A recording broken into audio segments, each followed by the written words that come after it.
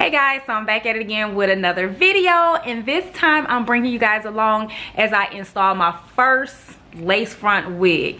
As some of you might already know, I am an ex-hairstylist and I used to own a hair salon years ago, and I've been out of the game for a while. So I got out of the game before these lace front wigs became a thing, and I have two young daughters. With one of them is she's into the hair weaves and the wigs and stuff like that, so she did purchase her first lace front wig, and I'm like, I'm not about to pay nobody to install this when I can probably install this myself. So I watched a few YouTube videos and I thought it'd be fun to bring you guys on this little journey with us. At first, I'm gonna share with y'all the wig that she did get.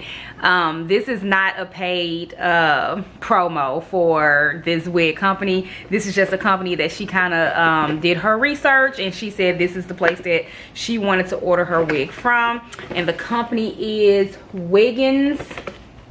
Yeah, Wiggins Wigs.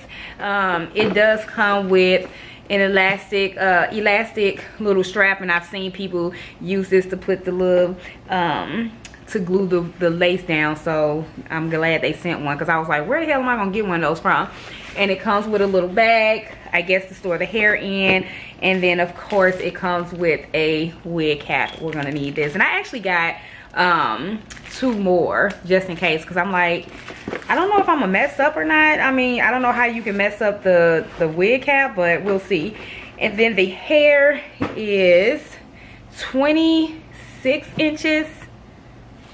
It's either 26 or 24 inches. I'm sorry, y'all, I don't know more information about this wig. That's something I might put it down in the description, because Aaliyah, she knows all the logistics on this. But this is the hair, and that is the lace. This is the lace on the inside. To me, just from what I know from doing hair, this feels like some really nice hair. It's really soft.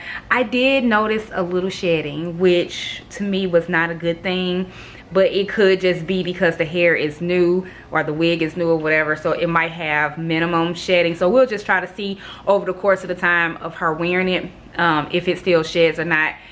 So we'll probably do like an update video. But yeah, that's the hair. So first I'm gonna start by bleaching these knots, so let's get it done.